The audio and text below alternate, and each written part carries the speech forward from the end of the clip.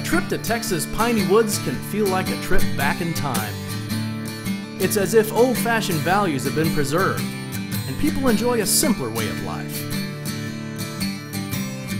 Walking down the street in Jefferson is like walking back in time. It's the kind of place where the longer you stay, the longer you want to be here. At the Excelsior House in Jefferson, nostalgia is embraced and the region's history is celebrated.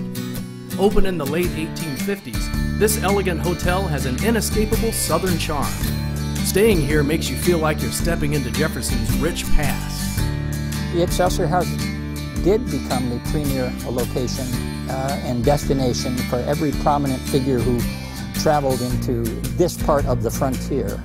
Famous guests like Ulysses S. Grant, Oscar Wilde, and Rutherford B. Hayes have rested their weary heads here.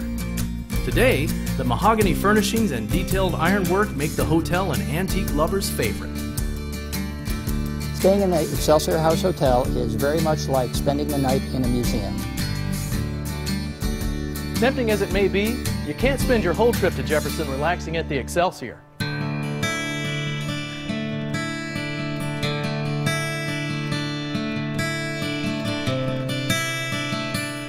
Head out to the eerily beautiful Caddo Lake to hop aboard another piece of history, the Graceful Ghost Steamboat.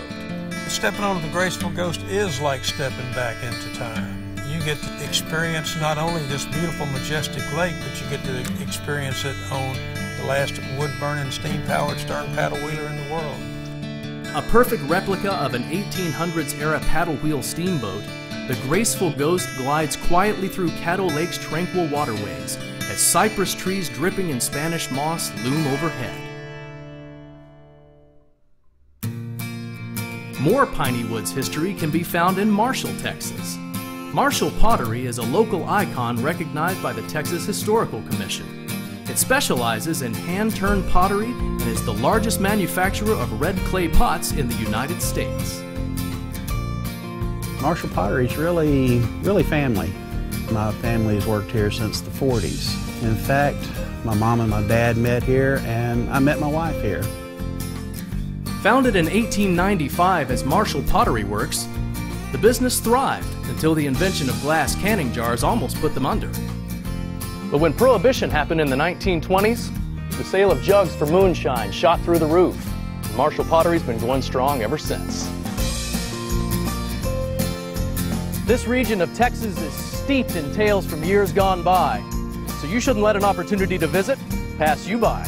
Jefferson is a community that is very proud of its history and its heritage. It's still history that's ongoing. It's everything that we used to do, we're still doing it.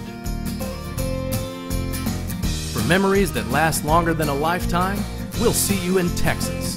It's like a whole other country.